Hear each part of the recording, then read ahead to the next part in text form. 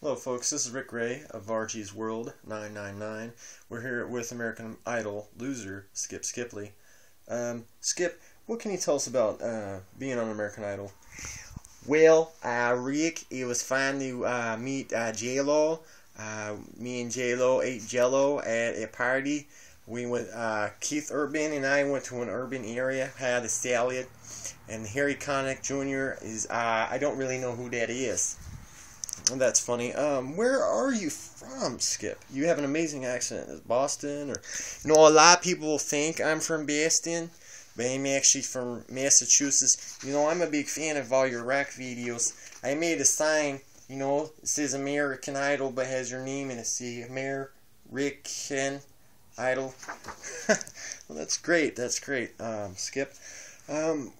Maybe you can try to sing for us, and we'll discover the reason why they kicked you off. Okay? That sounds fine. That sounds fine.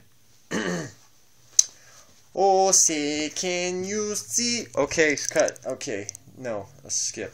Scap. It's pronounced Skip Skipley. The Skip Skipley is what it was on the form here. Yeah. So, you're wrong about your own name. Sorry. That's all the time, YouTube, that we have. This is an actual exclusive interview with the American Idol loser. And I'm leaving. Yeah, okay, bye. Skip Skipley, the American Idol loser, and his dumb interview. So that's all the time we have for now. Thanks, folks, for watching.